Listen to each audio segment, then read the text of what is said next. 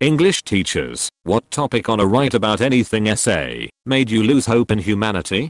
I was teaching a University 101 class. Study habits, how to write essays, time management, how to get by at college for kids who honestly aren't really ready for college. The assignment, one paragraph about something that interests you. One of those essays read, I'm interested in blueberry muffin. Like how they round on the top and ripped on the sides. That what I like. I kept that on my fridge for a year. I had a poetry unit my first year of teaching. Learned very quickly that they could write about anything but teenage love. I read so much bad love poetry that year.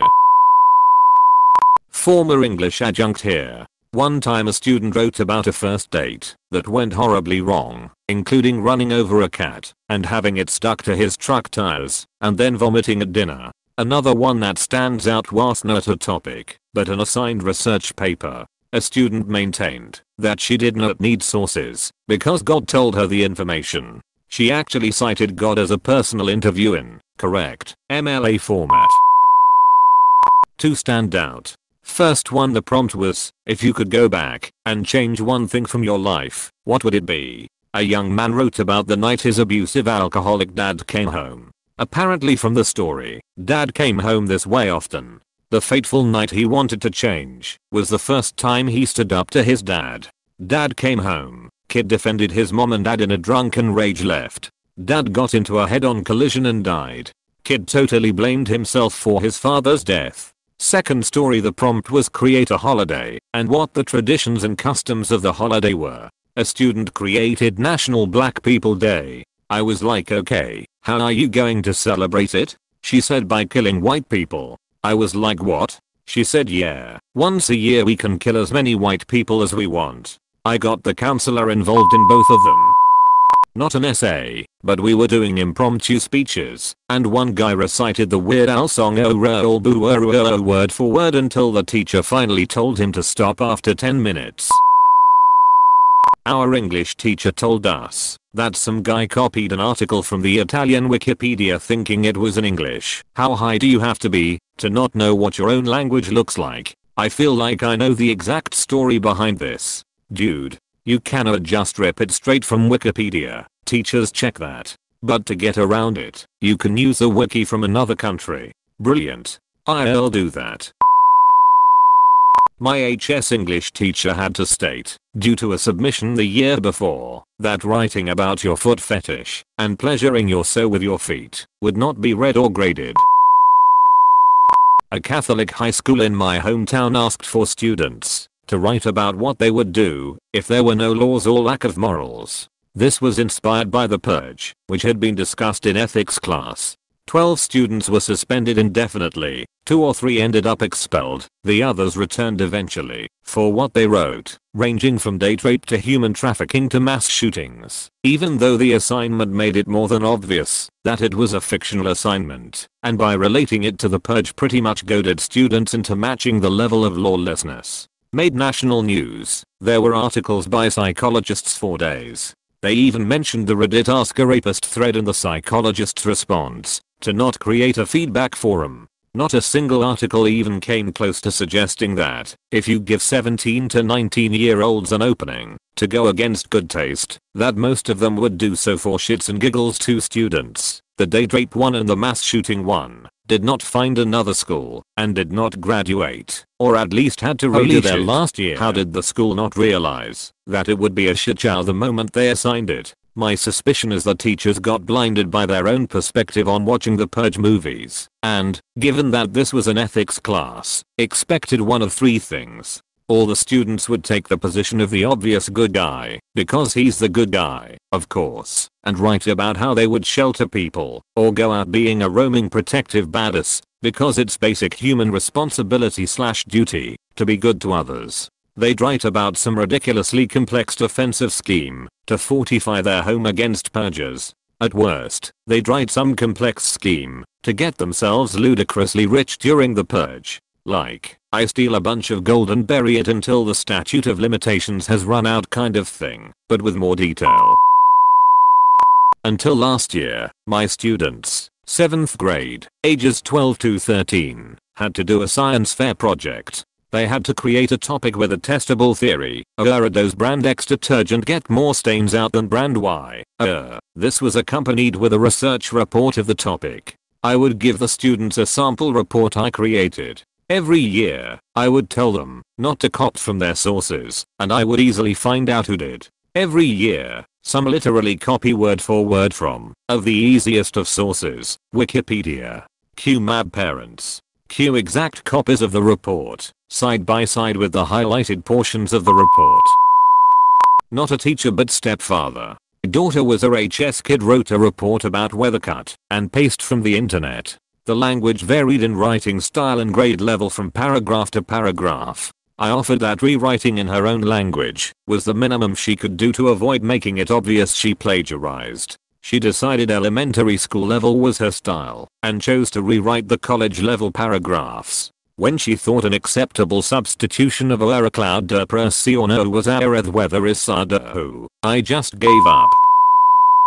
In high school, we had a history essay to write about JFK, and one of my classmates wrote the entire essay by naming him JEAN-FRANAOIS Kennedy. Yes, it was in France. My teacher was so astonished by it, he asked her why she didn't wrote the abbreviation JFK instead of guessing the name, and she answered that she actually thought his name was JEAN-FRANAOIS Kennedy. Who doesn't know his real name is John Fortnite Kennedy?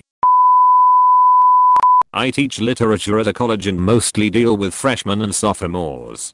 For our free writing unit, one of the assignments asked the students to write any original story based on your favorite fictional genre. So, one of my students wanted to do horror. I said great. That's also a favorite of mine.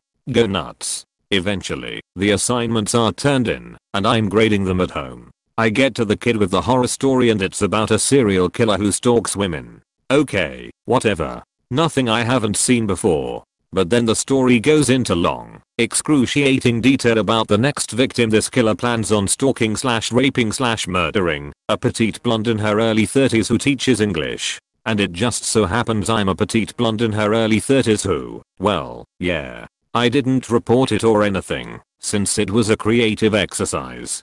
I didn't grade him unfairly either. But I seriously couldn't look that kid in the eye ever again. Edit, still alive. But holy shit, guys. If you like *THAT story, I got a ton more. For example, my students do journals and the stuff they write sometimes. I had one of them admit he ran a crack den in his basement. Now that I reported.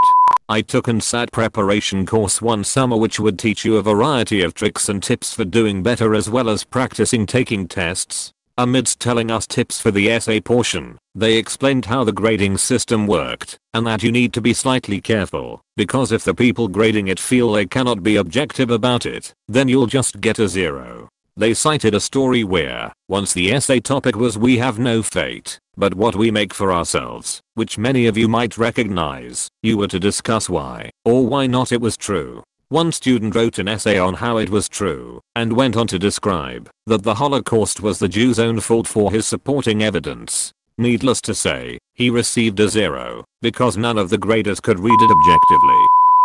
4th grade. I was teaching the kids how to write short stories. Kid wrote a story about going to a new school for the first day, and being abused by teachers. It was awful. Turns out this kid was being abused by his dad and thought it was normal behavior for adults to act that way. Absolutely heartbreaking. Edit, my first silver. Thank you friend. Not a teacher, but in 3rd grade I moved to a new school. I was in a Montessori before. The new school was a Catholic school. I was a Unitarian Universalist, and we always called our preacher Reverend, not Father. In my new school, the school priest, Father Jim, was retiring and we had to write a short essay about how much we'll miss him. This was like, I dunno, the 3rd day of school? I had no fucking clue what the hell a Father Jim was, and since nobody bothered to write out his full name I assumed this school just had a weird name for the gym. So of course, I wrote an essay about how much I'll miss the gym, and how terrible it's gonna be, that I can't run all over it, or play football in it anymore, and how terrible it is, that the gym is retiring. I ended the essay wishing the gym well with its new tires. The teacher was not amused. Not an English teacher.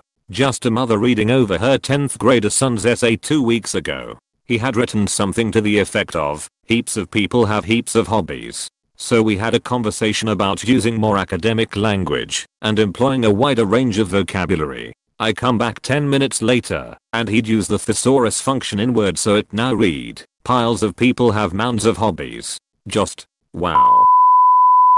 It was not a write about on 18 go, it was more like a create a story. My student, 9 years old, female, wrote about two best friends. They were at the mall when one of them got kidnapped by a villain, who put her in a suitcase and took her to London. Everyone searched for her, and she was found dead. The villain had murdered her. The police arrested and imprisoned him for 10 years and then killed him. The jailer's best friend was really sad and killed herself, and then they lived happy ever after. She is 9, and wrote about kidnap, murder, police violence and suicide, and romanticized suicide. Edits, language. Edit, I don't know the number. I am truly sorry about my English. I know I write poorly, but English is not my first language. I am sorry. We had to write short stories in high school English. My best friend was struggling for inspiration, so me, self-absorbed teenager, told her to write about me when I'm a beautiful, successful professional ballerina. She took the idea and ran with it, but took a dark turn and had me raped backstage by the director of the ballet company. She showed it to me proudly before class, and when she saw my face as I read it, started backpedaling hard about how it definitely wasn't about me. She just got inspired. Not a teacher. In high school we got told to write a short horror story. Someone googled short horror story, printed it out, and handed it in. He literally just took a screenshot and printed it, so you could see the URL and what he was watching on YouTube. Spoiler, he didn't pass. Was a substitute teacher in grad school and was filling in for an older English teacher. Students were to hand in their free write essays and then to read. Some kid wrote a straight up child pornography story. He stared at me like a deer in headlights while I was reading them while they were reading. I made it 1 page and then I WhatsApped the department head who took the student after the class. So yeah, that was the worst.